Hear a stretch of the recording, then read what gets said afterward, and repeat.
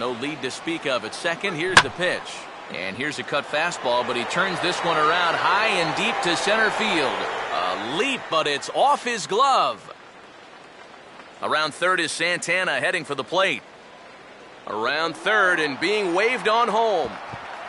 And he will make it all the way around the bases. It's an inside-the-park two-run home run. Something you don't see all that often. And it's still one of the most exciting plays in all of the game as far as I'm concerned. I was thinking that he might get held up at third, but he was having none of that. He had that inside-the-park home run on his mind from the get-go, and sure enough, he winds up getting it all.